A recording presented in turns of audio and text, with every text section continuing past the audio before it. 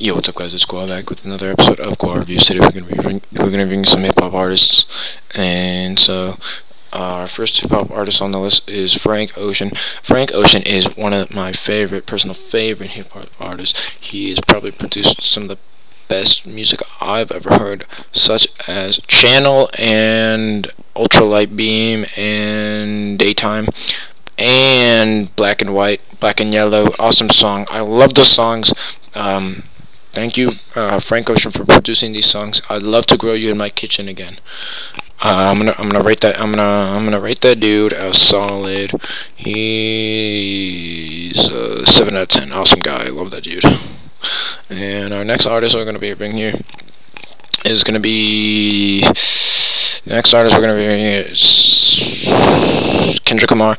Kendrick Lamar definitely is probably one of my personal favorite hip hop artists. He produced music such as ADHD, All the Stars, All the Nights. He produced Super Rich Kids, Self Control, Flower Boy album, and he's probably one of the best dudes I've ever heard. Gonna give him a solid 5 out of 10 because his hair is ugly. We're gonna be reviewing two more hip hop artists. Our second to last hip hop artist we're gonna be reviewing is Travis Scott. So Travis Scott, he made my all-time favorite song ever made, Pick Up the Phone, and Boogie, and Antidote, and 9210.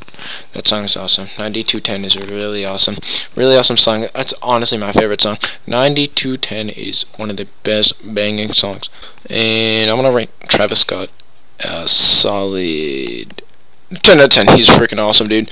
If you haven't heard Travis Scott, go listen to him right now. Our last artist we're gonna be hearing is, of course, you probably already guessed it, the notorious B.I.G. Biggie Smalls. He is probably one of the worst hip hop artists I have ever heard in my life. Have you even seen this dude? Homie looking like a jelly. Homie looks. Homie.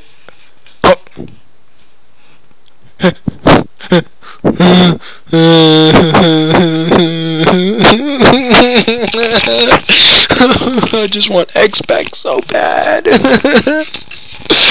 Alright, guys, I gotta go. But thanks, guys. Definitely in the next video, leave a comment if you wanted me to do some more. And thanks, guys, for so much awesome support on these videos. Thanks.